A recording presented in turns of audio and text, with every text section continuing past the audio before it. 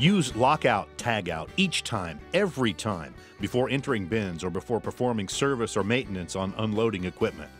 This video is a quick reference to the OSHA standard 1910.147, Control of Hazardous Energy, commonly known as lockout, tagout. Lockout, tagout is a critical step before any bin entry or before maintenance or other service work on unloading equipment. This standard is an industry best practice for farms to keep you safe during bin entry and maintenance work. Grain system workers should always assess what controls need to be locked out before any work is done.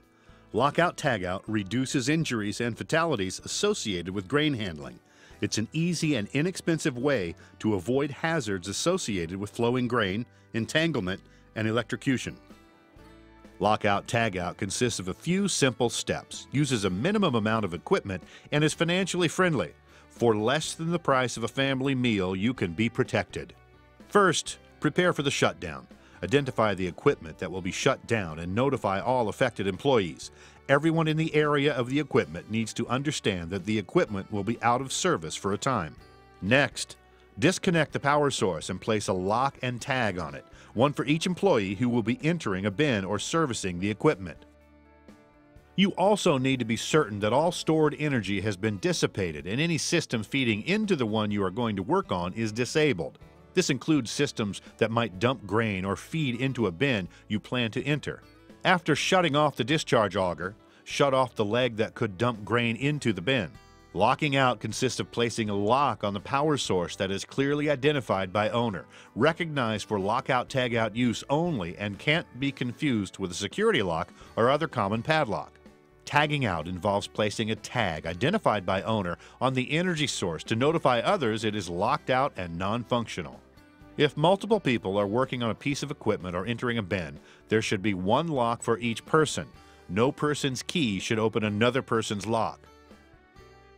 Next, try starting the equipment. If there are normally several ways to start it, try them all. This makes sure that you have successfully shut everything off. Enter the area and complete all maintenance or work. Under no circumstances should anyone attempt to remove the locks and energize the equipment.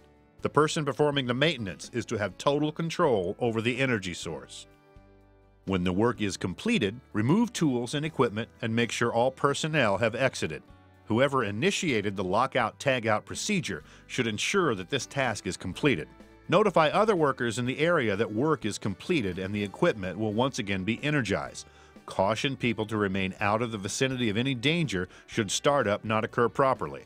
Each individual worker must remove his or her own padlock and tag from the energy source. This is another way to verify that all workers have exited safely. Start the machine and verify it is working normally. Remember these few simple steps for less than the price of a family meal. It's also helpful to store all locks and tags not being used in a central area. To establish good, consistent practices, it's best to place the lockout tagout equipment where workers see it on an everyday basis, and it's easy to get to when needed.